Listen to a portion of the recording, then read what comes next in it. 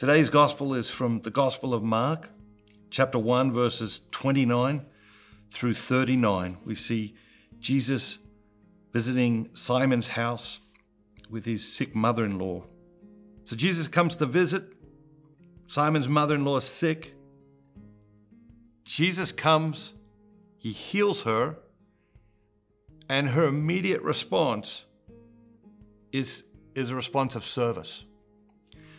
Very often when God touches our life, that's part of the proof that it's an authentic thing, that it's real, is because our desire to serve other people, our desire to bring the joy that God has brought to us into other people's lives is tangible, it's immediate, it doesn't delay, and it's powerful. And that's this power of Jesus working in and through us.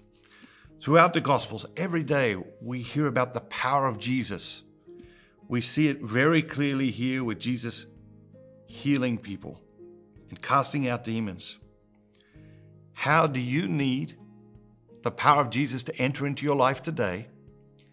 And how is Jesus calling you to serve powerfully today? And do we understand the connection between Him filling us with His power and our ability to go out and serve powerfully and do it consistently for a long time? God bless you. Have a great day.